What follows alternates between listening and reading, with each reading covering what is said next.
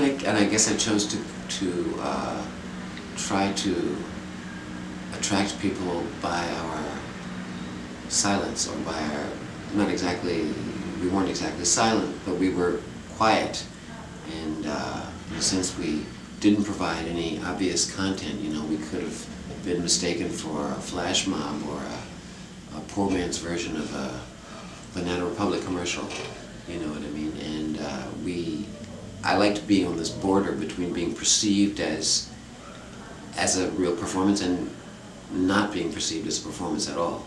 So let's begin you with some facts. 50 performers, was that right? Yeah, well, we had 40-odd dancers in the end. That we advertised for, so they came from all over. Yeah, dance schools, and then we had a lot of groups of friends, which was really nice. And then you dressed them in these very sweet, tidy, and very elegant little trench coats. That's right, trench coats. Well, I guess once I had made that decision, and I had to fight the curator, the choreographer, and several other people that people wanted to change that, but I stuck to my guns.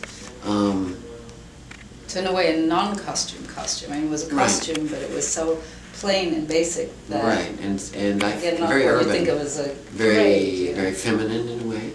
And I guess after I made this decision, I decided to subtitle the parade, "I Want to Be Alone."